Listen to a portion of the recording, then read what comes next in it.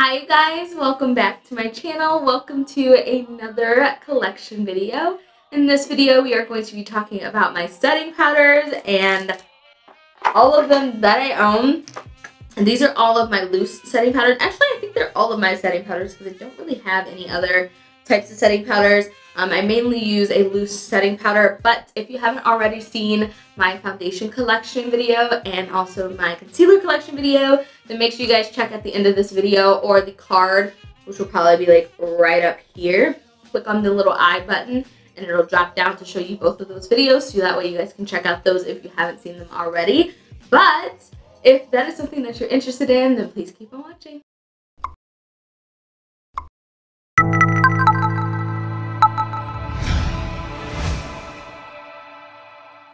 So there are a lot of things, a lot of products that I really enjoy when it comes to makeup. I enjoy foundation, I enjoy concealer, I enjoy lip gloss, and I enjoy setting powders.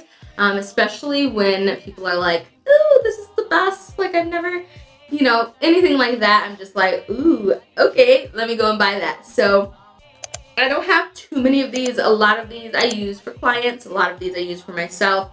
But like I said in the other videos, I am a makeup artist, so I will have more than the standard person, but I will also make sure to tell you guys my top 5 at the end of this video, so make sure you guys stay tuned to the end of the video. But this is what I keep my setting powders in. This is a large athletic shoe box. It's an acrylic box from the Container Store. I think this was 18 to 24 bucks. I can't remember exactly the price, but it's just the best thing ever. There's also a divider down the middle. So right down the middle I have a divider which has 1/2 concealer, 1/2 setting powders. But most of these products, or most of these powders, I keep in this drawer specifically because I grab them the most. So let's just get into them. So the first setting powder up top is the Kylie Cosmetics setting powder. This is in the shade Yellow. It'll be a trend with these setting powders, but I really like a yellowy kind of like color. So this is not as yellow, but it's a little more between like a yellow and a translucent, so it's a nice mix. But I like a really like finely milled setting powder. And this Kylie one, besides the Beauty Bakery one, are probably like two of the most finely milled powders that I really enjoy. But this one it's just a great powder overall. You get 0.35 ounces in this, so quite a bit. And when you think about setting powders, most of them aren't meant to like bake with them, so not meant to use a lot of product. You're meant to just take either a powder puff or a setting powder brush and just use that to set underneath of your eye, or you know, wherever you applied concealer, but it's mainly used to set those type of products. But this is a really good powder, and I use it a ton.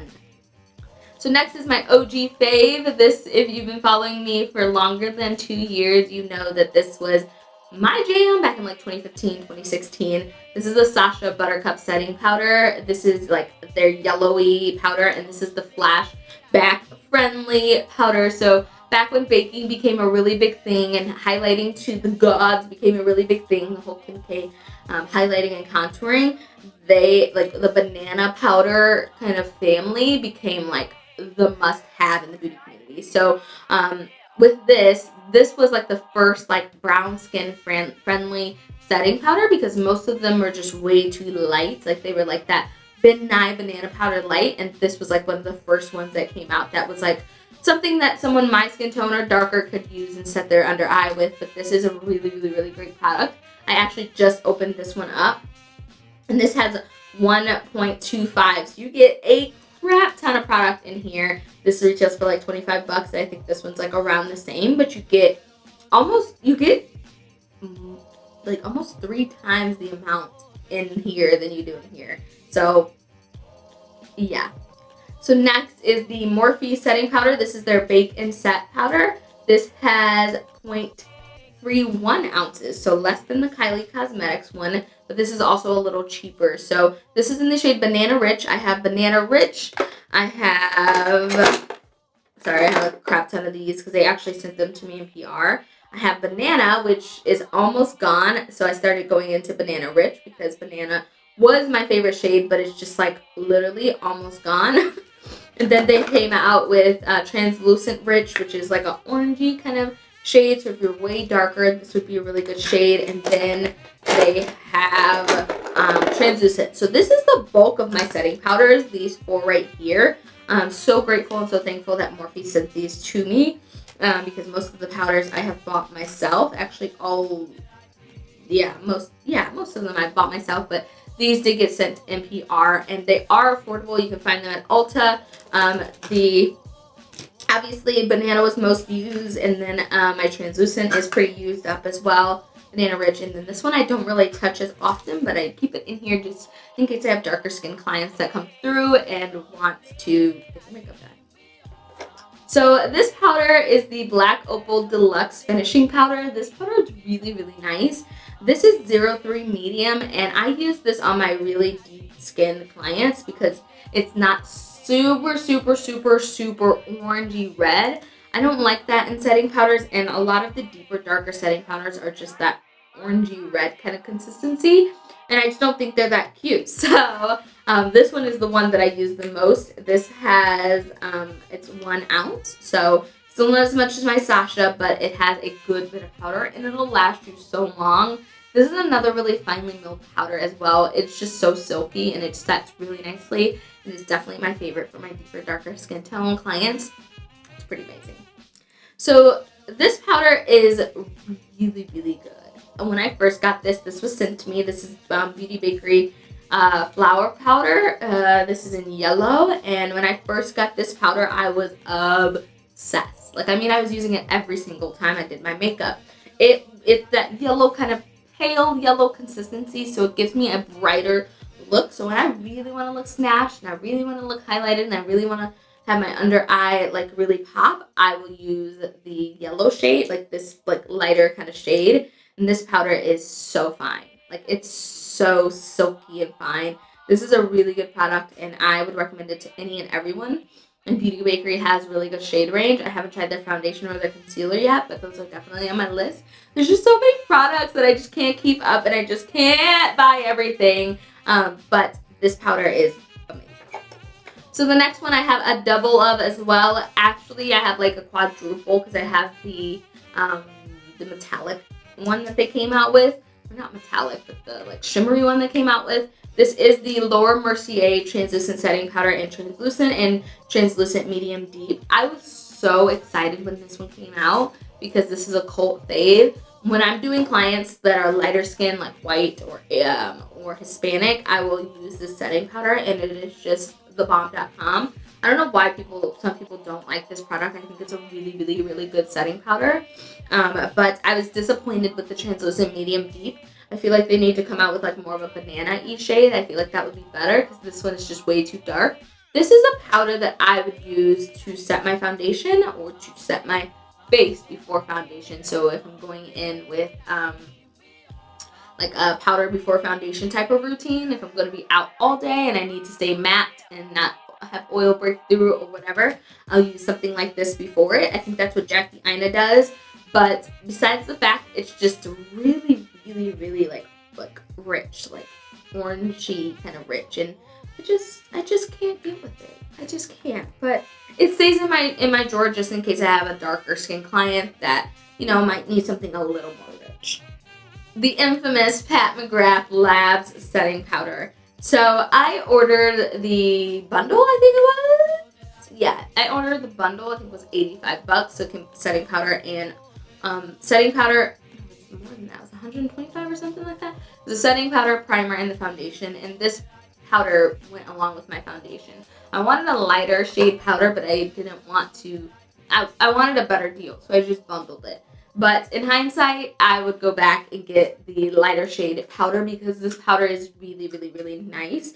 I just once again got too dark of a shade. This is medium deep 4, and it's really pretty on deeper, darker skin tone, but it's just too orange. So I used this on a client, and when I use this powder, I'll use it sparingly because you don't need a lot. It sets really nice and matte, but it's just way too like clay kind of like color. It's just not very flattering even on darker, deeper skin tones.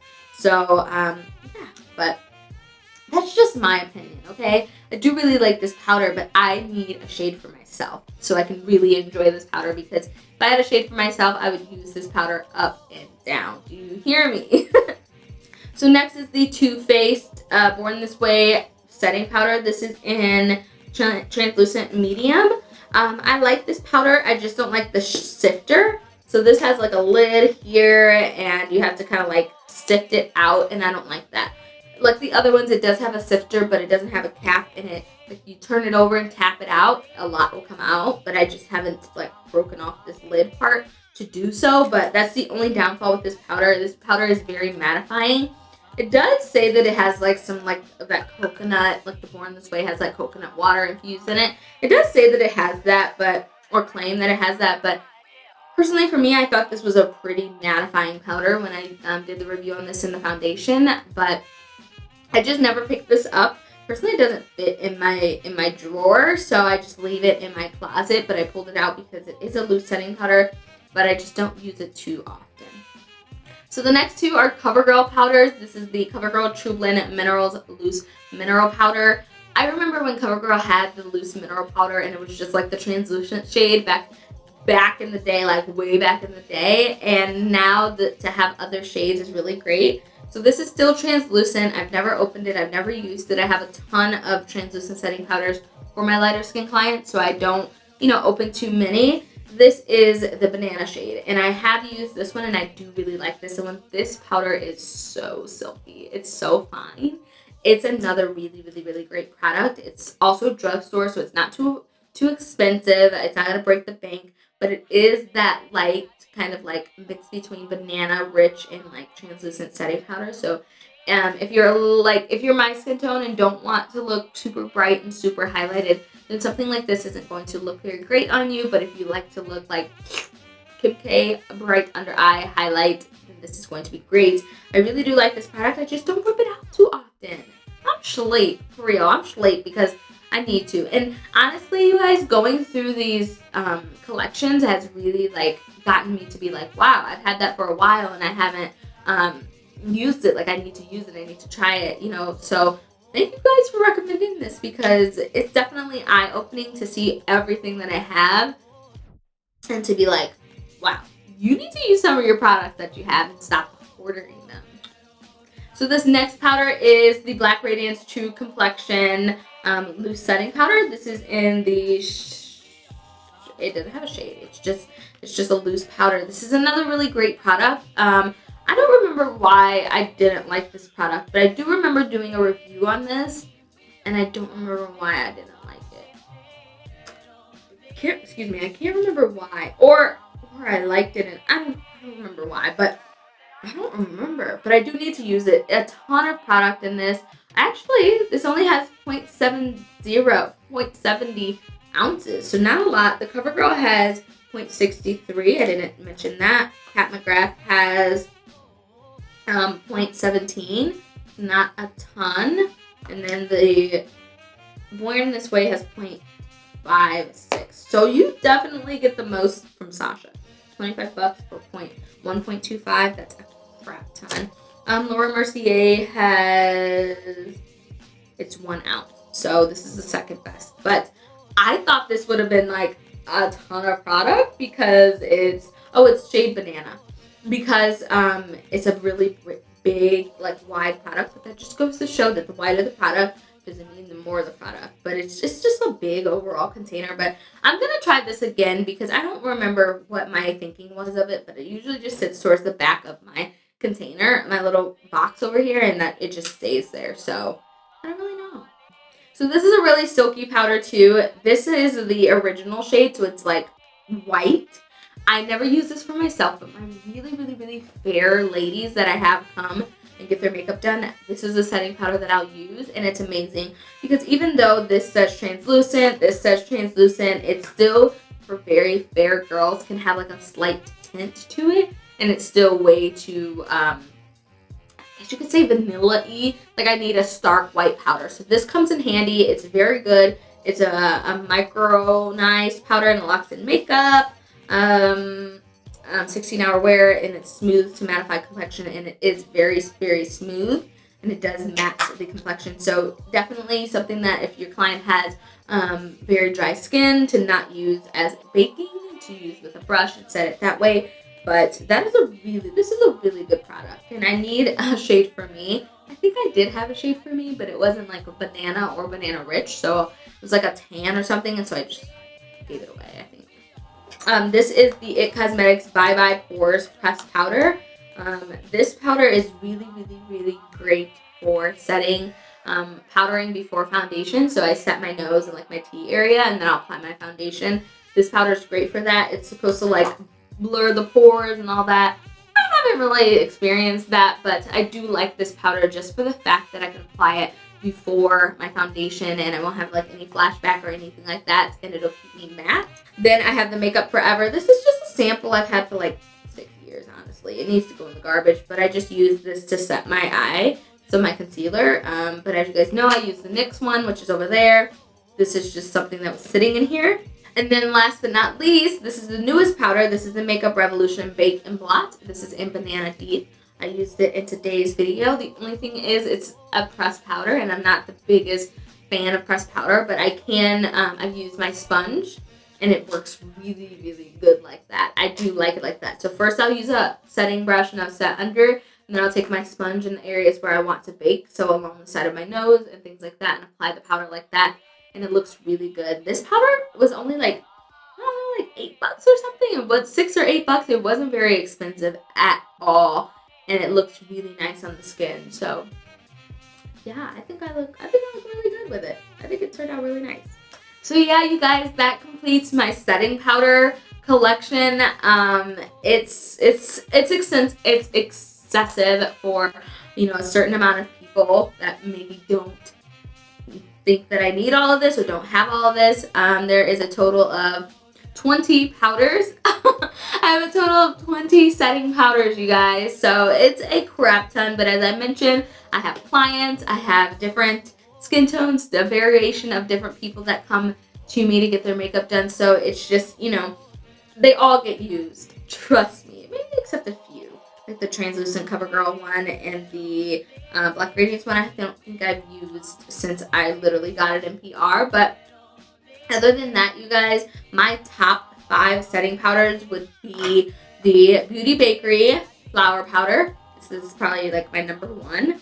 The Kylie Cosmetics setting powder would probably be my number 2. The Morphe Bacon Set is probably 3. The Pat McGrath's, what is this, the Sublime Perfect Setting Powder would probably be 4. And then finally would probably be, just based off of how silky it is, it would be the Dermablend Professional.